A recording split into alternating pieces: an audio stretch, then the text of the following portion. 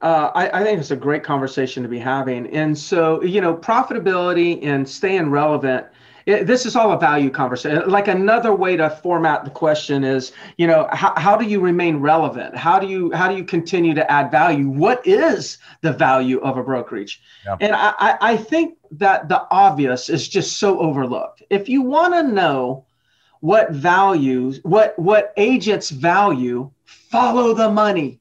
If you want to know what agents value, just follow their money. Meaning, what do agents spend money on?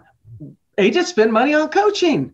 So if a brokerage wants to remain relevant, they better have a coaching company. They better be a coaching company. The agents better see them as one of their values being coaching, so then they don't have to go and independently spend with a third party. Where else is the money going? The money's going to leads. Go ahead. No, I said let's keep going through the list. I love that. Yeah. I'd never heard of that before. Yeah. So coaching, Yeah. probably in order of cost, coaching. Yeah, leads. Generation. Just follow the money. Where are they? They're paying Zillow, or they're paying Realtor.com, or they're paying OpCity. So if they're going to pay that much money to lead sources, then leads must be of value. So then the real estate company must have a lead arm to it.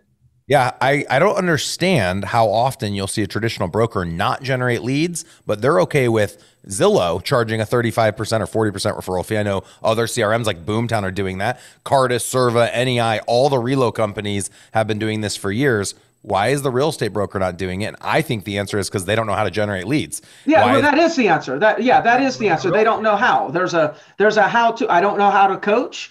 Maybe they were never really a top producer. Maybe they were just more of a great manager. And now all of a sudden management is less desired and coaching is.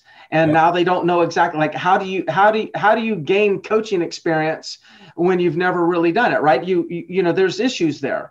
Yeah. So, but back to following money. Yeah. Coaching, lead generation.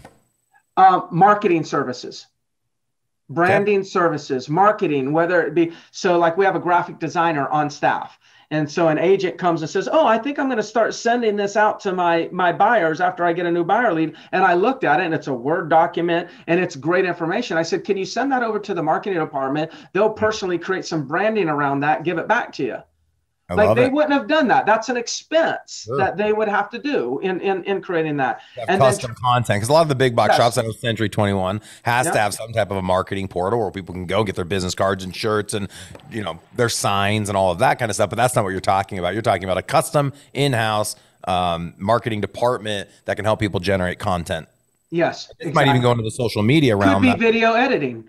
There you go. It could be a video. I mean, I'm in my video room. I got a second video room right there that agents go in and create their own videos. Yep. Create their own podcast episodes. So I love it. Digital marketing services. We do 6D renders, 3D renders. People can use virtual reality tech, all sorts of fun stuff. All right. So what else? Transaction management.